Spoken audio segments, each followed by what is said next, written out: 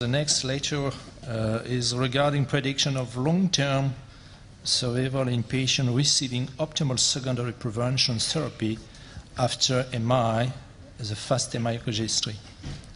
So we then looked in the same registry with the same population of patients. We looked at the residual risk in the patients who were, as we say, optimally treated. That is, they received antiplatelet agents, beta blockers, statins, and ACE inhibitors, or ARBs. We had 49% of these patients who received optimal medical therapy.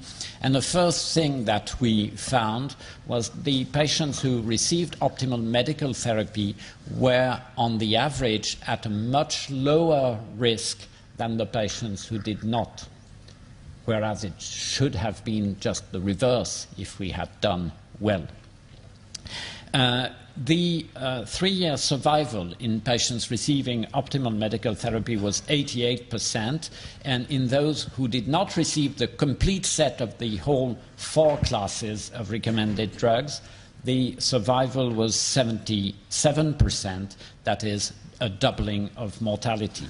However, after adjusting for confounders, we found that there was a lower benefit of optimal medical therapy compared with no complete optimal medical therapy, but nevertheless it remains significant with a reduction in mortality of 18%. You see here the hazard ratio, which is 0.82, and that is clinically significant, statistically significant.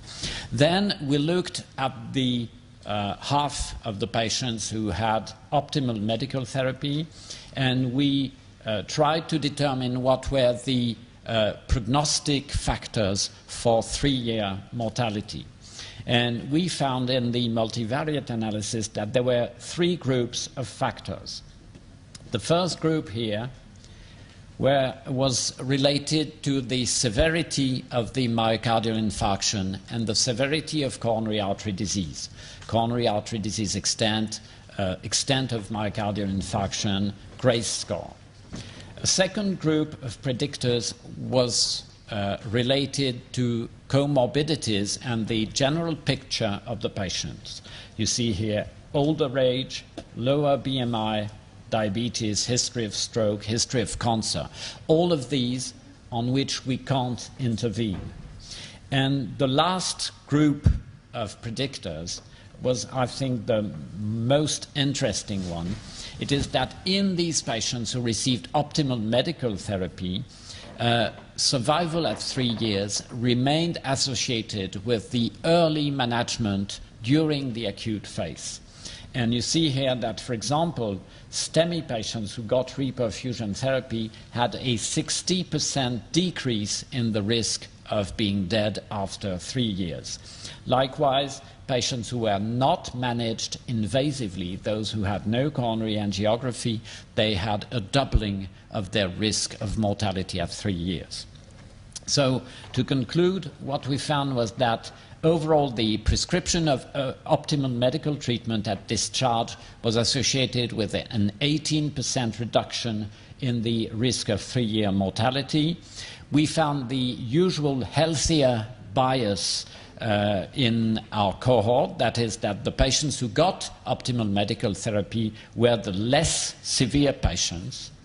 And in patients with optimal medical therapy, 3-year survival was associated with the initial management, and that is important because we can act on this component, to the extent of coronary artery disease and extent of myocardial infarction, the extent of myocardial infarction being quite well related with the first group, that is the initial management of the patients, and a third group of predictors on which, unfortunately, we can't act, which are older age and comorbidities. So, in our mind, there is still a field for improvement in the long-term outcomes of these patients admitted for myocardial infarction, and the main field of improvement is to improve their initial management. Thank you. Thank you. Are there any questions?